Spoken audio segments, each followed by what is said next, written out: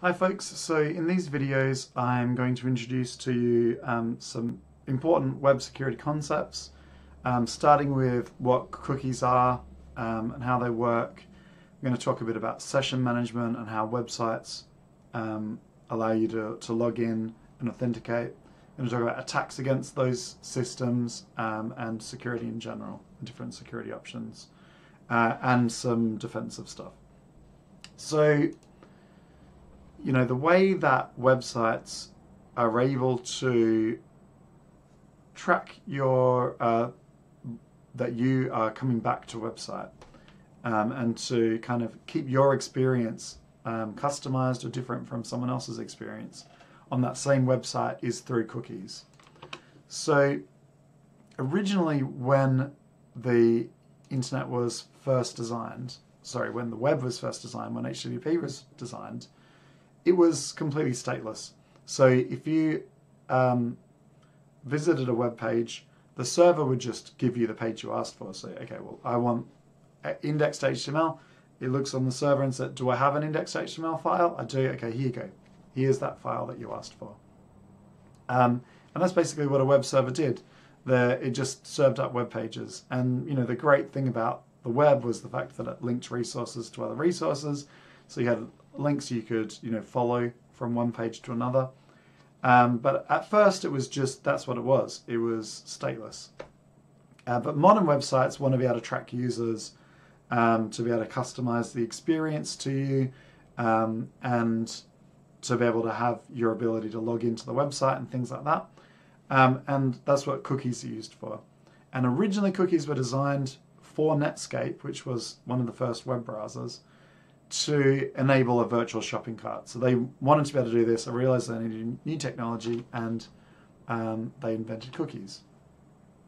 So a cookie is a short amount of data, so it's up to 4,096 bytes, so around 4 kilobytes of data as a maximum.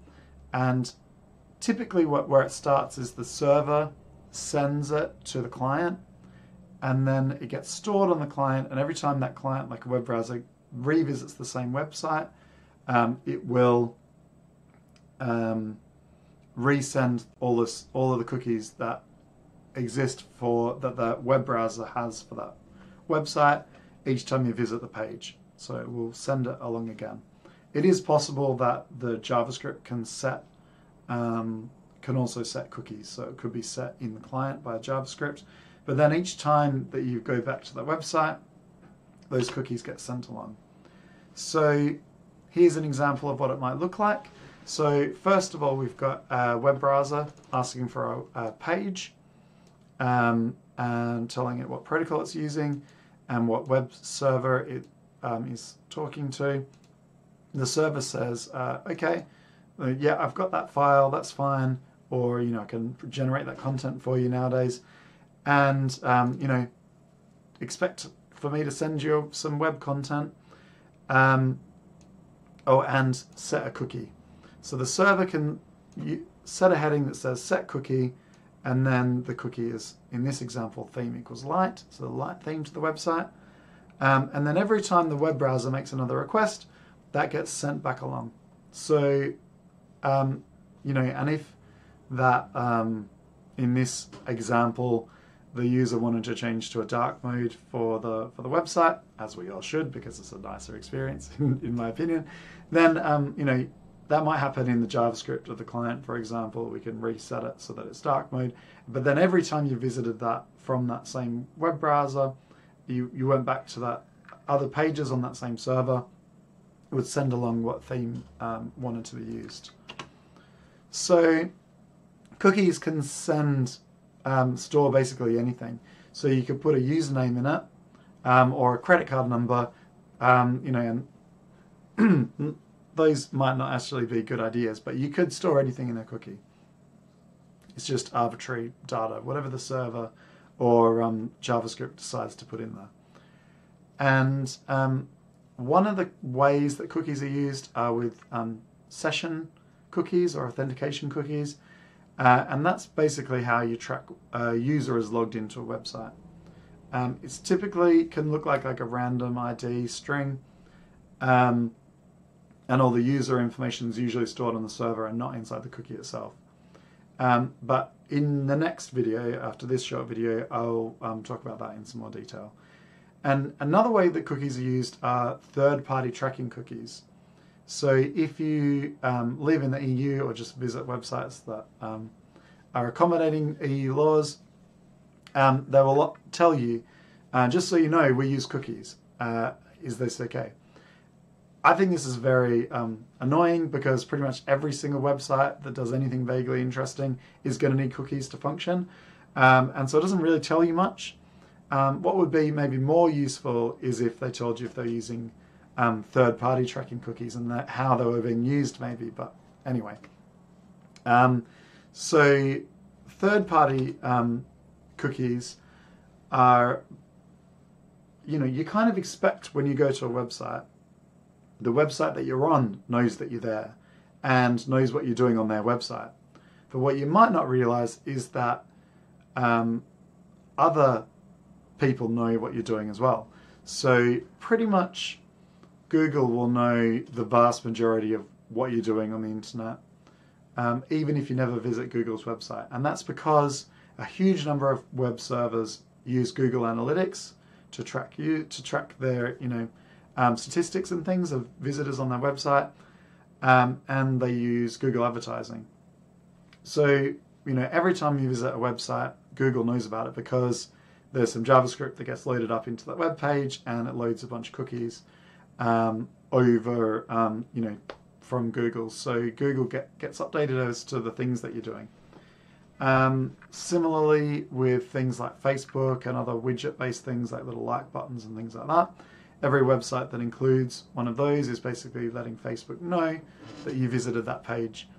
So even if you don't even have a Facebook account, you never created an account with Facebook, there's a good chance that Facebook knows that you as maybe not personally identifiable, but you as an individual have visited these kind of websites. And, I guess they can see things like, well, people that like these websites also like these websites, or, can target advertising at you even if you've never logged into Facebook, just because of the fact that you've visited web pages that have Facebook kind of features built into them. So it allows third parties to kind of track and see what, kind of keep track of your browsing history and what you're doing. And that's how you can do things like sometimes if you're on a website, it will give you advertising for other websites that you've been to in the past, even if you've never logged into them. You can set your web browser to disable third-party cookies, and for a while it looked like Facebook was saying they were going to make that the default, but there's a lot of financial companies that do advertising and things that very vocally against that, and as far as I know, Facebook still hasn't made that the default, but you can go in and change that and turn off third-party cookies if you like. You might see that you get less targeted advertising, and maybe some websites will act a little bit differently, but mostly it will work, and you have better privacy. So when you set a cookie, you can also set an expiry date.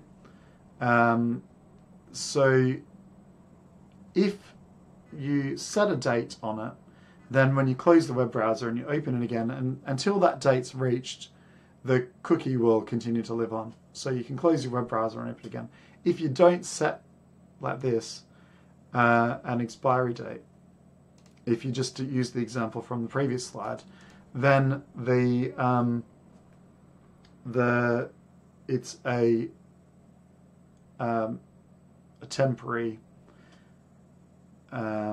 cookie, a session cookie. So it will disappear the next time you close your web browser. The next time you open it, it won't be there anymore. But if you set it, it's a persistent cookie and it will stay there. So that's a good overview of cookies and what they are. In the next video, I'm going to talk about the security properties and how they're used to track sessions on websites.